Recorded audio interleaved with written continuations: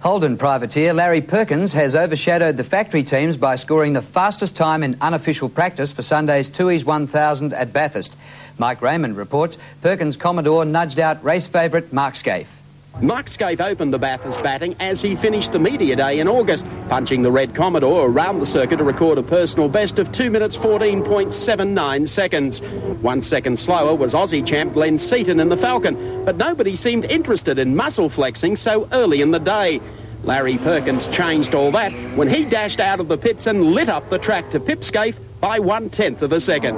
Yeah, it's amazing that there's so many people think that you simply got to have the biggest and brightest stickers on the car and biggest bank account to go quick. Dick Johnson remained third fastest throughout the two sessions, while Charlie O'Brien found himself in the hot seat of the Alan Moffat Falcon when smoke began to fill the cockpit. Sentimental favourite Peter Brock trailed the pace setters, preferring not to show too much too soon. Practice was relatively free of incidents, save for this spin by Peter Gazzard in the second GIO Commodore, and Joachim Winkelhock's lose in the little BMW. David Brabham and Wayne Gardner also got into a little paint swapping late in the day, but thankfully their cars finished intact. Mike Raymond at Bathurst for 7 Nightly News. Falcon driver Dick Johnson today slammed the sports controlling body CAMS, claiming the Holdens have an unfair advantage in the lead up to Sunday's Tooheys 1000 at Bathurst. Johnson says the Holdens have more downforce and it was time action was taken. Mike Raymond reports. The Commodores set the pace from the opening moments of qualifying, and once again it was the Mark Scaife and Larry Perkins show. Not so happy Ford front-runners Glenn Seaton and Dick Johnson, who believe the Falcons need more rear wing to match the pace of the Holdens in qualifying. When you consider that there's 6 Commodores in front of 2 Falcons and 2 of the best teams in the country, it is very difficult to say that it's fair. Scaife set a blistering lap of 2 minutes 13.064 to finally topple Perkins for fast time. Larry tried to respond, but blew an engine on the run to Caltech's chase and spun in his own oil.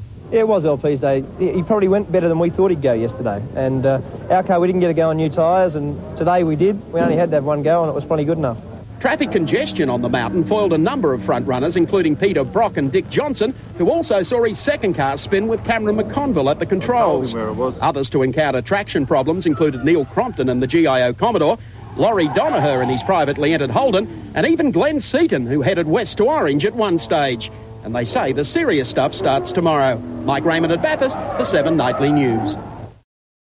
Commodore driver Larry Perkins has thrown down the gauntlet to Mark Scaife in his quest for a hat-trick of wins at Mount Panorama. Mike Raymond reports.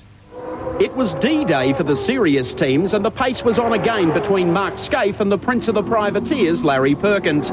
After yesterday's outstanding form by the BMWs, the Little Bimmers just failed to make the top 10, but the old guard here are hard to shake when they're serious. Fastest of the Ford runners was Glenn Seaton, who cranked out a 2:14.3 to be 5th on the queue behind a quartet of Commodores. I was surprised at what times we are doing. I thought there would be a little bit more, but not a 13 dead or a 12.8, which Larry did, and I really just got to concentrate on the race now and have a good race package. Ahead of Seaton, the 2 Telecom Holdens of Wayne Gardner and Thomas Mazzera, they've been consistent throughout qualifying, but not as fast as defending champion Scaife or Perkins.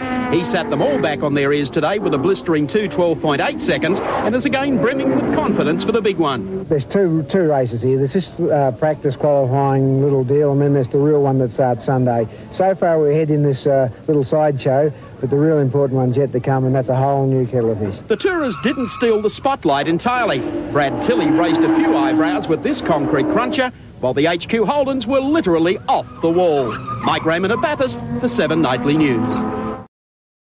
Victoria's Larry Perkins has firmed in betting for tomorrow's Tooheys 1000 at Bathurst after grabbing pole position this afternoon. And in the battle of the V8s, Holden has taken round 1 of the contest against Ford, with Commodores occupying the top 4 spots on the grid. Mike Raymond is out at Mount Panorama for 7's exclusive coverage of the big race. A huge crowd packed Mount Panorama looking for something special. Neil Crompton appeared capable of providing the first upset till he coated his rear tyres with oil on the run to the chase and wiped out any chance of a front row starting spot tomorrow. Sentimental favourite Peter Brock took an agricultural approach to the first turn, but also lost valuable time. Few of the drivers could repeat their best times of yesterday, though for a spell Wayne Gardner headed the list after a near-perfect lap.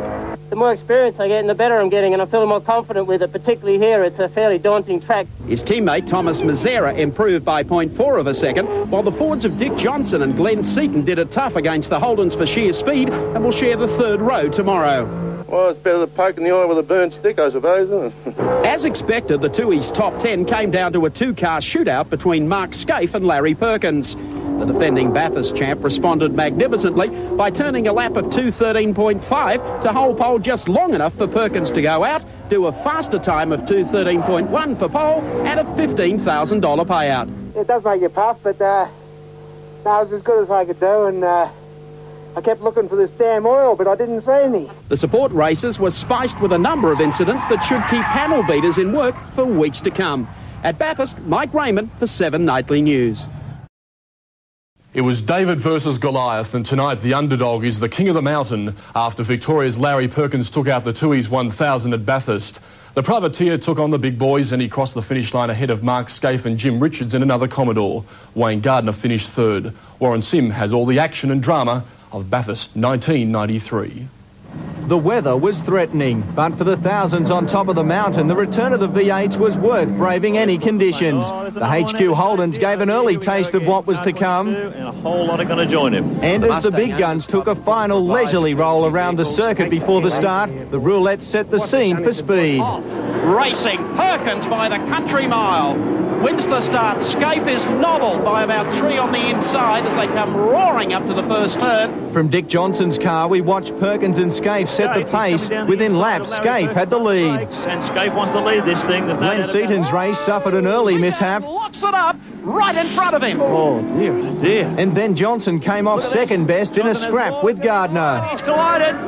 There's been a collision. Johnson and Gardner have both spun. John Hewson was trying to be helpful, while the Brock car was sounding anything but healthy. The panel beaters were kept busy all day, Radicic and McConnell coming to grief on the mountain. While the battle between Scaife and privateer Larry Perkins was gaining momentum, Johnson's day came to a shattering halt. T-Bone Johnson, he was the innocent victim in that. He was trying to get past, and the Everlast Commodore got sideways on the ribble strips and just leapt straight across the track, pushing Johnson right into the fence. As Johnson went to hospital with an injured ankle, co-driver John Bower was furious. Mind his own business and got torpedoed. It's just really, this is like $1 million sport, and I think the licensing standards are, leave a bit to be desired, don't they? The wall was certainly popular, Win Percy joining the retired. With Jim Richards at the wheel, the number 1 car looked set to make it 3 in a row. But when they came in for a final fuel stop, Perkins roared into the lead. We've got a race in our hands, folks. Larry Perkins.